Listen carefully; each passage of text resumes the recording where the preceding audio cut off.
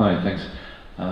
You touched on the notion earlier about surveillance in a great way, but also with the relation to the idea of social surveillance, which is an issue that we have to deal with as well, because there's so little social interaction in the street these days. But going back to your tapioca, the last project you showed, so now that everyone's moved in there, how are the people responding to being so close to each other? And obviously, you would imagine there would be an enormous amount of social control there.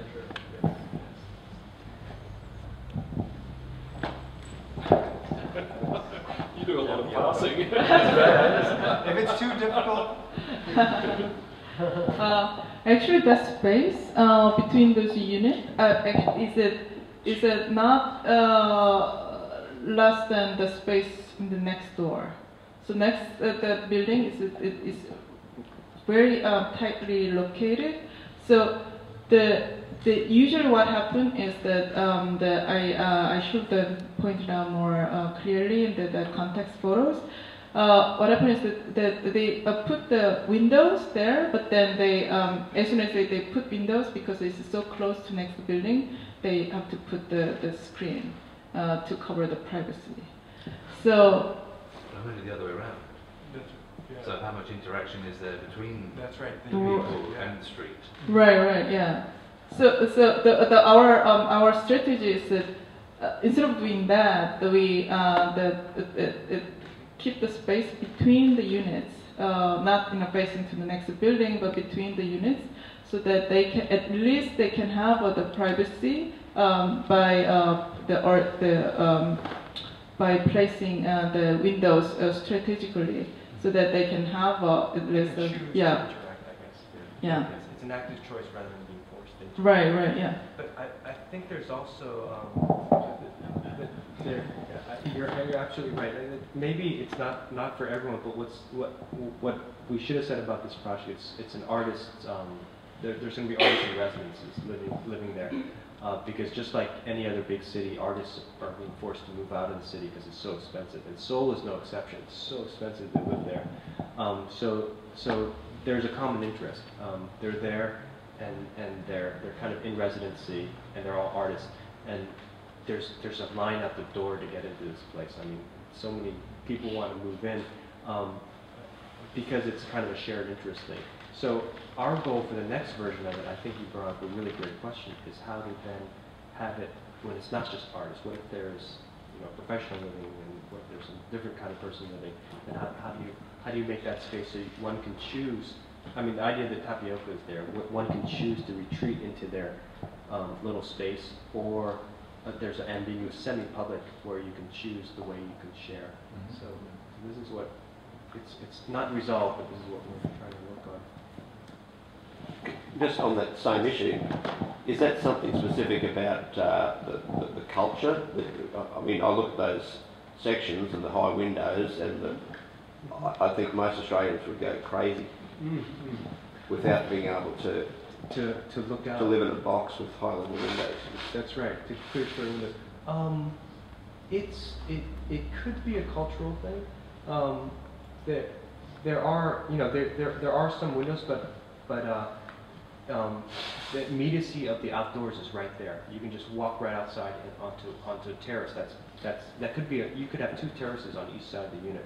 So instead of the window, you can actually just go outside immediately. The other thing too is all the micro theater and the gallery spaces. Those are all meant to be living rooms for the building itself. Yeah. That's right. So it's a kind of a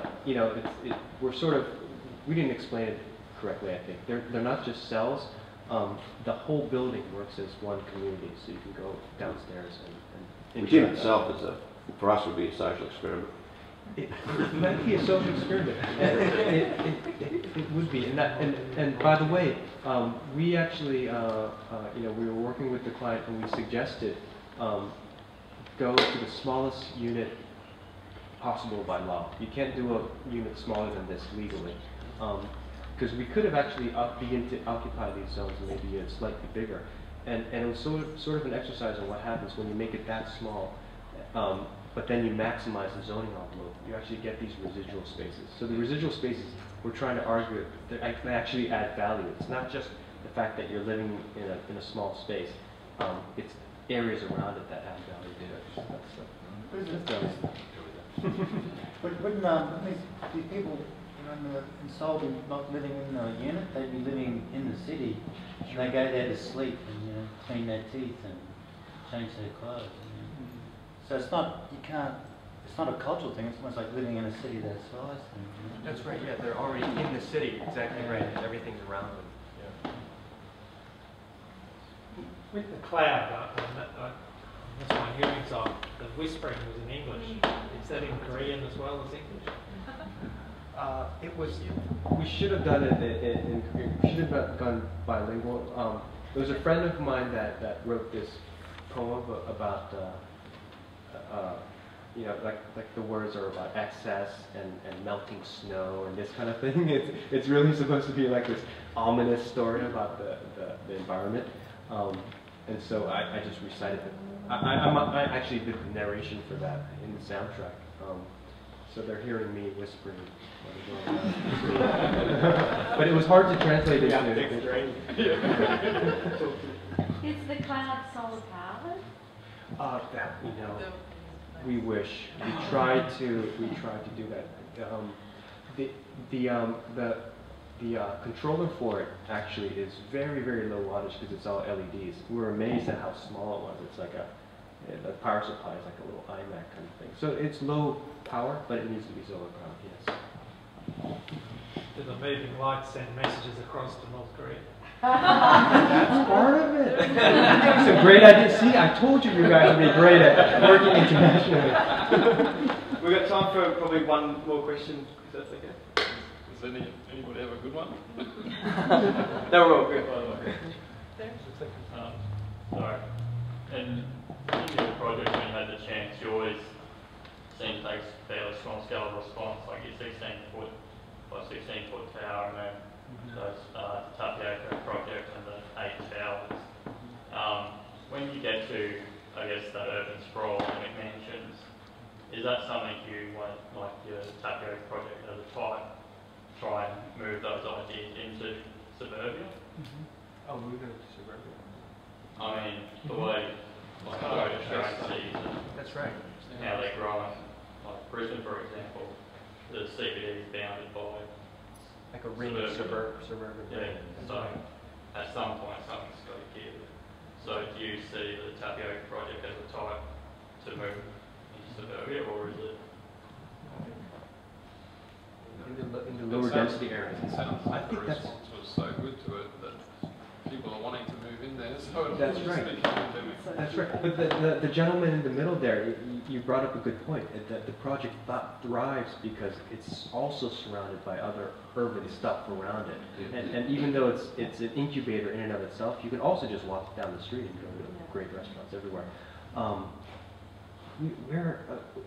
We work in this. The most suburban we've gotten is that house, the Braver house, which was in a pre-war suburb where the lots are still pretty small and dense. We haven't done the larger. But I don't know if this is the right answer, but the idea of the micro housing is not only to provide this minimum living space, but we wanted to make this space that the people can expand their living space depending on their needs. So, for instance, if one person, we have one of the floor, they have 2 units that the client wants to rent that to the couple. So the wife use one space and the husband use the other, and they meet in the corridor. The bridge also.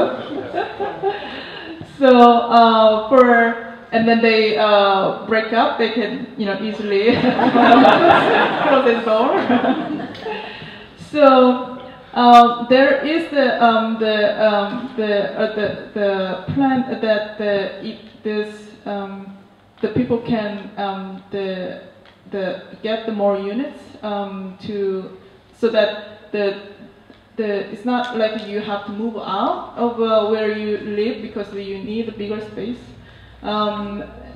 so depending on the stage of your life, your family size gets larger or it gets smaller. But with the system could provide the solution that the one person can live in one place in even longer, so that the community becomes more sustainable in that way.